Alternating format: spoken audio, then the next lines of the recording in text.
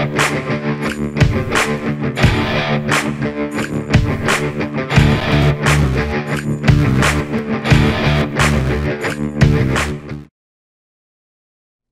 here we are on a cold day, starting out in the mid-morning.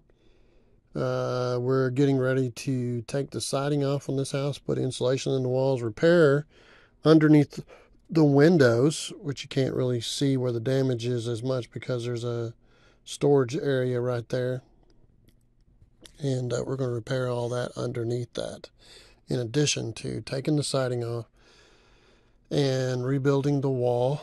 We will also be putting on new siding and putting insulation in the wall.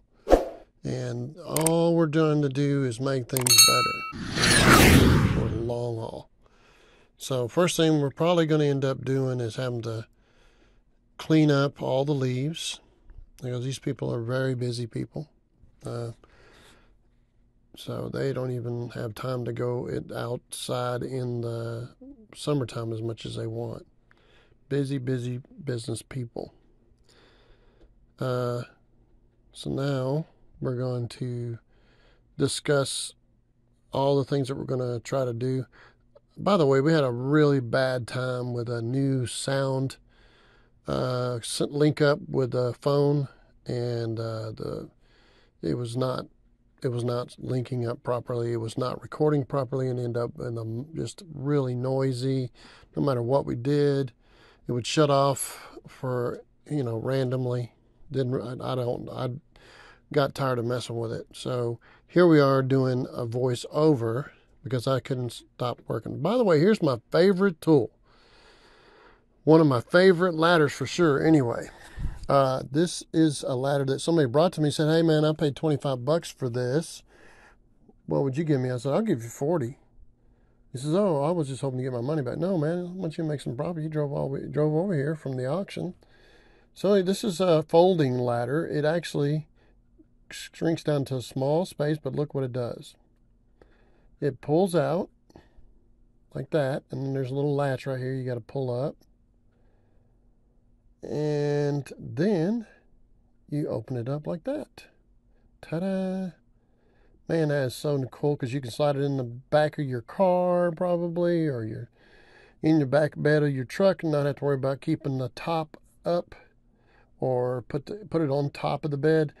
It's really, really neat because you can take it into real tight places and around corners and furniture and everything, and you can get there. So this gives me the chance to reach up to 10 foot myself, and I can work on ceiling fans and so on. This is my stolen wife's little bitty rake, small rake. And see how it holds my 270 pounds? Well, actually, 275 maybe. Here I go. That's how that ladder works. I'm wiggling all over on it. That thing's not got any problem at all. So we're pulling all the leaves off the roof so we don't have to deal with that getting inside the wall and everything. We're going to clean out the gutter, and you'll see us do that here shortly.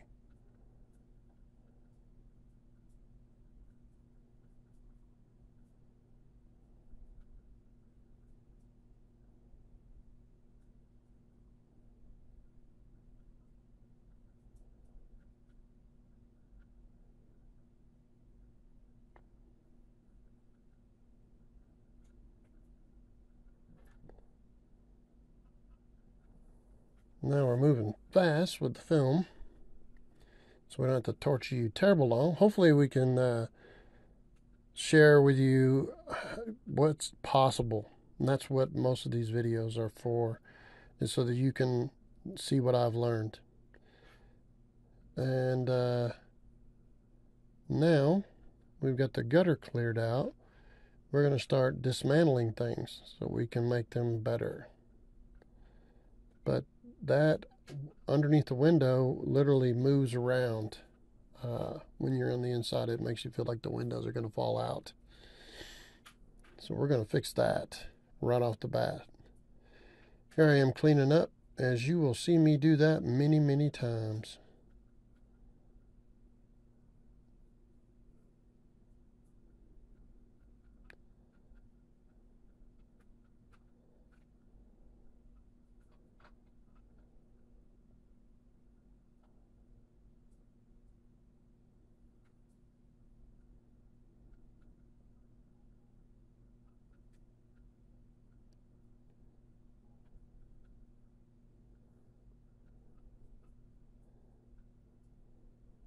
going to pull the screws out of the cable wires.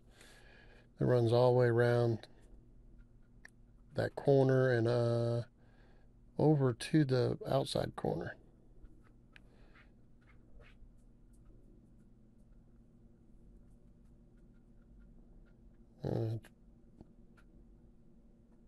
It's able to maintain all those clips and everything so we can put it back.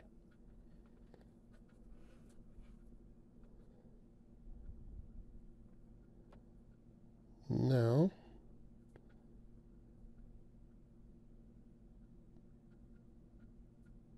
film slows down a bit, and I'm talking to myself right now. So I'm going to do a voice over what I was saying. Pull that upper trim off. Try to preserve it very carefully.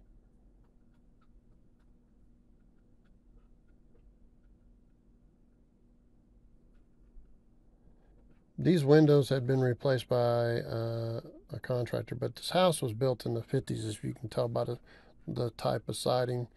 And the windows were sash windows, so that would be the weights were inside inside the wall. And when the rope breaks, one side or the other would go up easier than the other, and so you'd end up jamming the window or having a hard time getting it. You have to hold up on one side more. So we're taking the trim off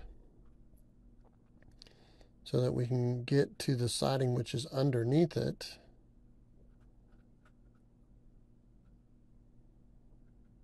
I don't know if you can notice, but the windows are moving quite a bit. So we're going to be pretty careful with it.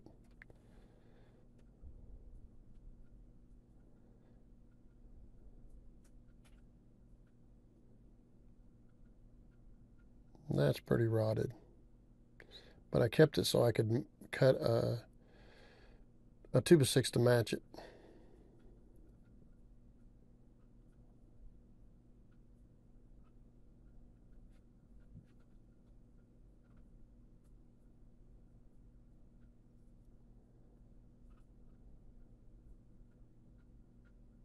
Getting the old pieces of wood that were rotted up inside underneath the windows out.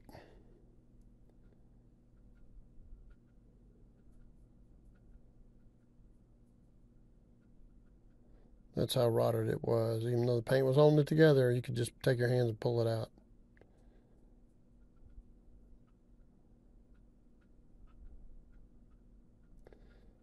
And it gets to a point where the wood's strong enough that we have a hard time pulling it out. But we do manage to get that larger piece out. And now we're getting ready to see that we have to start pulling the handrail off.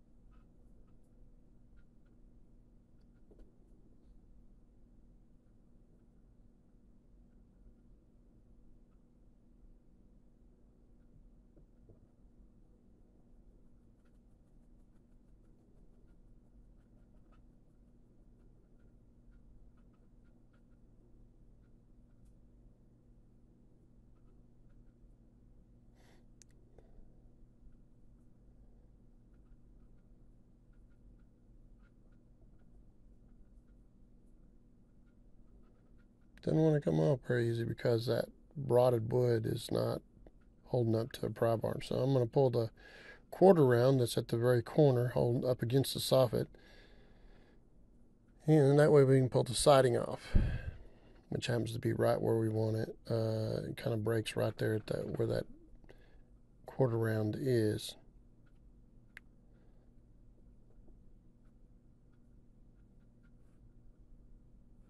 Trying to save it.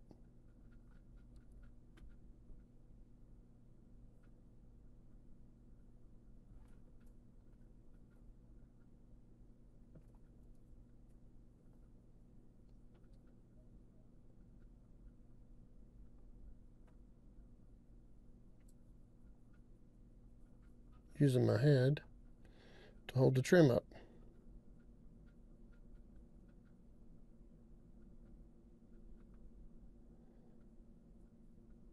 doing a voiceover this thing, it makes me think of Keystone Cops and all those guys. You got should have piano music playing.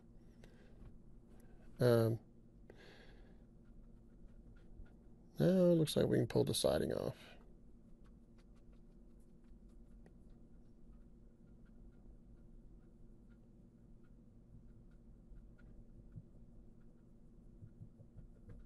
I'm going to make a line where I'm going to cut so that I don't open up the whole house. We're fixing this one area for now.